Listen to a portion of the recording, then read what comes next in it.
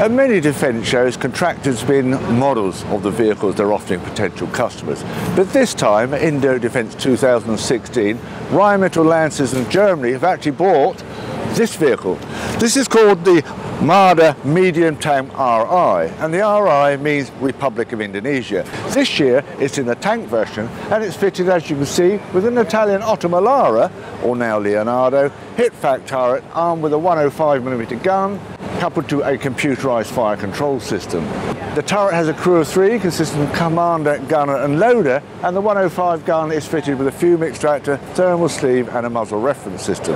If you look at the back carefully, you will see the roof has been raised. That is to provide more internal volume. What other improvements got? Well, it's got a more powerful engine, been uprated a bit, better suspension and some other improvements.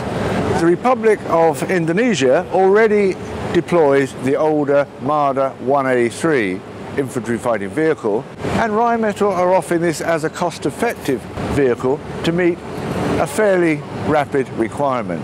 If you develop a new vehicle from scratch, it can take up to 5 years.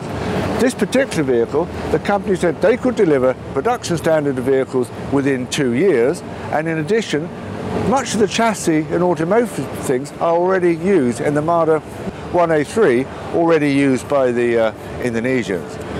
The Marder 1A3 was developed to meet the requirements of Germany and was built in large numbers. Rheinmetall have already sold surplus vehicles to Chile, and there are a number of other contracts in the pipeline.